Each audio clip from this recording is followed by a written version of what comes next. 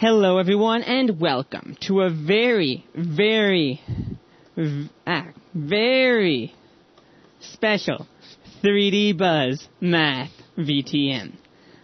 As you may remember, my name is Rob Rolnick, known on 3dbuzz.com simply as Dimondo. And with me today, we've got the Otaku Radio Star. I won't call myself Star, but yeah. Heather. Oh, you're a star. Oh, okay. Well, it's Heather from the Otaku Radio. Right. So in this lesson, as you may notice, we do not have any slides prepared. That's because it's kind of impromptu. Math on the fly, math corner, whatever you want to call it. What happened is I was kind of inspired to give Heather a review of trigonometry, perhaps some teaching of trigonometry. And I figured that you guys could, couldn't hurt to give it to you guys too. I know a lot of people who bought the OpenGL VTMs commented that it would be very helpful if there were some trigonometry videos to get them up to speed quickly. So, why not give you guys one? Okay, so the important thing to know when learning trigonometry is that, well, there's actually a couple important things to know. First and foremost, almost every teacher who will ever teach you trigonometry completely and horribly sucks at it. Hopefully I won't be one of them. The reason I say this is that there's a lot of confusing notation in trigonometry. Words, symbols, and so on that confuse a lot of people.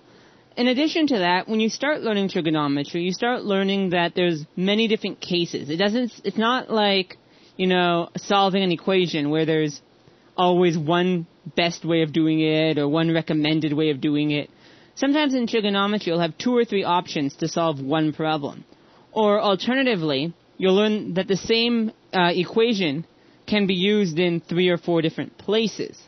And you have to determine which equation to use when, and some people get confused with this. So instead of bogging you guys down with a whole bunch of lecture preamble to the math, I figured I'll, get some stuff on the screen. So, some of the notation you'll see in trigonometry is sine, S-I-N, cosine, C-O-S, tangent, T-A-N, or perhaps you've seen on your calculator a button that goes sine to the negative 1, or also sometimes written as arcsine. I try to use the latter notation, arcsine, just to avoid confusion, because some people might, when they see this, will think of 1 over sine, which it isn't. If I confused you right now, don't worry, we're going to be covering all this in lots of depth, in lots of detail throughout this lesson, or several lessons if that's how it turns out. But just to give you guys a bit of warm-up, to be comfortable when you see crazy things like a tangent or a cosine. Okay, so, when covering all of this material, there are many places you can start. Like I said, the same equation can be used in many places.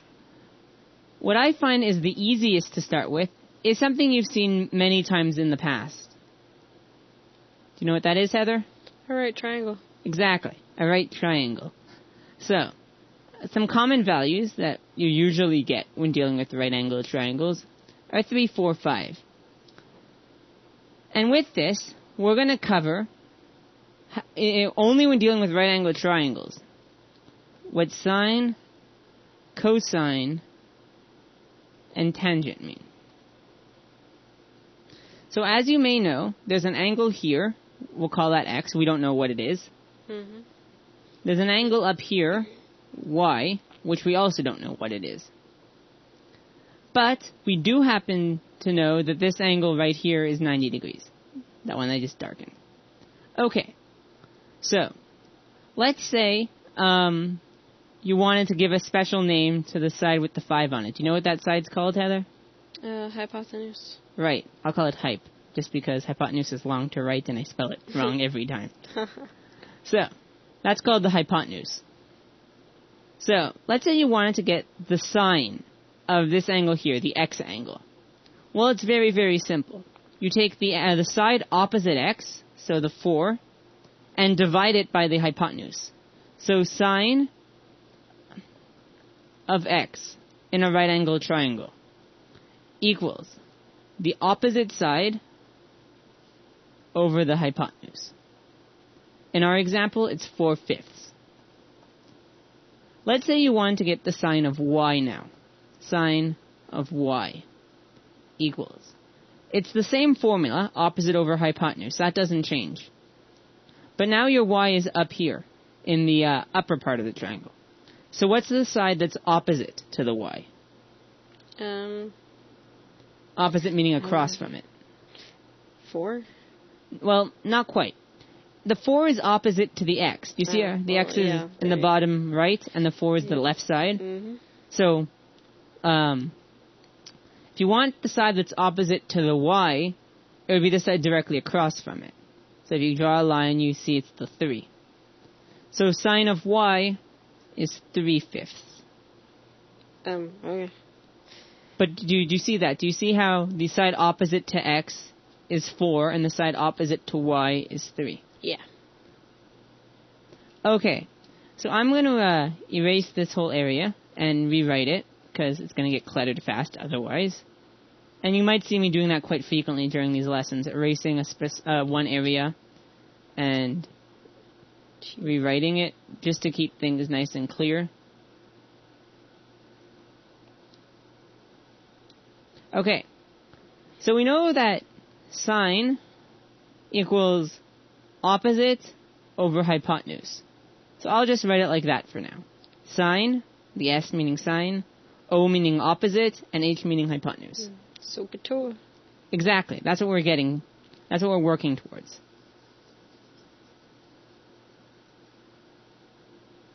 So you already seem to know some of this. That's excellent. Mm-hmm. Now we want, let's say, the cosine of an angle. So we'll start with cosine of x, like we did last time. Well, cosine is the adjacent side, so the side touching it, meaning the 3, over the hypotenuse. So cosine of x equals adjacent over hypotenuse, which in this case means 3 divided by 5. What about the cosine of y, Heather? It'll be the same formula, adjacent over hypotenuse. Mm-hmm. So what would it be in this figure? 3/5. Of y, not of x. Of y? Yeah. Of x is 3/5, cosine of x. What about cosine of y? I have no idea. Okay, well, how about we go step by step? What Alright. side is adjacent to y? Like touching it. 4. Right. And what's the value of the hypotenuse? 5. Right. Yeah. So adjacent is 4 over hypotenuse, 5 for cos of y, 4/5. Okay. So now when we're doing cosine, we know that it is adjacent over hypotenuse. So again, I'll erase quickly.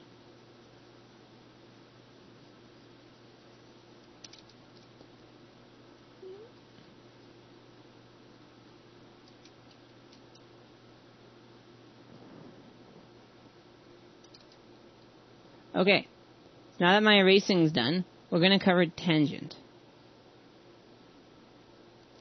Well, tangent equals, tangent of an angle, so I'll say x, equals opposite over adjacent, which equals tangent of x, the side opposite x is 4, and the side adjacent to it is 3. So what about the tangent of y, Heather? It's opposite over adjacent. Y is up here. What side is opposite to y? 5. No, that's the hypotenuse. You don't usually consider the hypotenuse in these problems. Oh, God. 3. Right. So 3 is opposite to y. And what side's adjacent to y? 4. Right. So 3/4. So ka toa. Opposite over adjacent. So only when dealing with right-angled triangles can use SOHCAHTOA. So I'm going to erase everything quickly. I'm going to write S-O-H. So sine is opposite over hypotenuse. Ka, meaning cosine, is adjacent over hypotenuse. And toa, tangent, is opposite over adjacent. SOHCAHTOA. So now I'm going to give you another right-angled triangle. No. Let's see here. Obviously, it's not drawn to scale. 5, 12, I guess that would be 13. 144 plus 25 is 169. 13 squared is 169. Excellent. So, here's a right-angled triangle. Now we have an angle here, which I'll label... I'm going to use different variables now. Okay. This is a theta.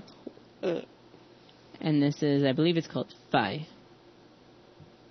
So, because these are the variables you often see when dealing with angles. The same way you often see x and y when dealing with real numbers. Anyway, we want sine of theta. Do you know what that is using SOHCAHTOA? Yeah, it's... First you take the side opposite it. Yeah. So what's opposite to theta? It's 12. Right. Oh, smart. 12. And what's the hypotenuse? 13. 13. Excellent. Now we're going to find the cosine of, I think that's phi. So what side is adjacent to 12. phi? Right? 12. And the hypotenuse? 13. 13. So do you notice something between the sine of theta and the cosine of phi? They're both the same? Exactly. So if these two here are equal, well, we also know something else about theta and phi. They're complementary angles, meaning theta plus phi equals 90 degrees. Because the right-angled triangle has a total of 180 degrees. And this corner here is 90. So 180 minus 90 leaves us with 90, which it has to be the sum of the other two angles. Does that make sense? Excellent. So we have 90 for complementary angles. But that would imply, and like I said, I'm not going to be proving everything I say in these lessons. So if I say something is true and I don't really offer a solid proof, kind of take it as I'm right. But that's just because when you first learn trig, you generally don't prove everything. It becomes easier to prove later on. In any case, that means sine of anything. So give me a variable. 2. 2 is not a variable. 5. 5 is not a variable. Those are both X. numbers. X. Sine of x equals cosine of 90 minus x. All lopsided like. Sine of x equals cosine of 90 minus x. So that's just something to keep in mind. So, there's one other thing I'd like to point out before we move on. So, SOHCAHTOA.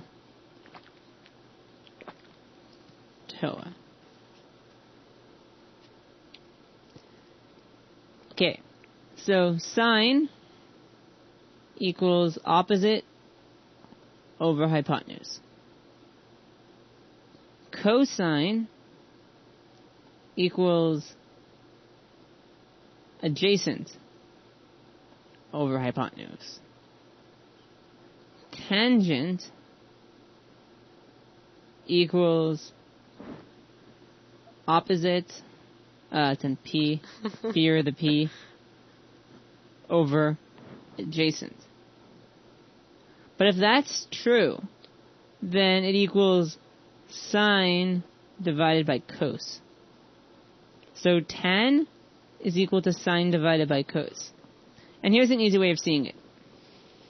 Opposite over hypotenuse is sine. Adjacent over hypotenuse is cosine. What happens when you're dividing fractions? Do you remember? No. That's okay. When dividing fractions, you end up flipping the denominator and multiplying. So opposite over hypotenuse times you flip the denominator and multiply. Keep it, change it, flip it. Hypotenuse over adjacent. Hypotenuse cancels and you're left with opposite over adjacent. So once again, in a right angle triangle, sine of an angle is opposite over hypotenuse. Cosine of an angle is adjacent over hypotenuse. And tangent of an angle is opposite over adjacent. And that's only in right angle triangles. So if you keep that in mind, all will be good. And we're going to wrap up this lesson. Thanks a lot, guys.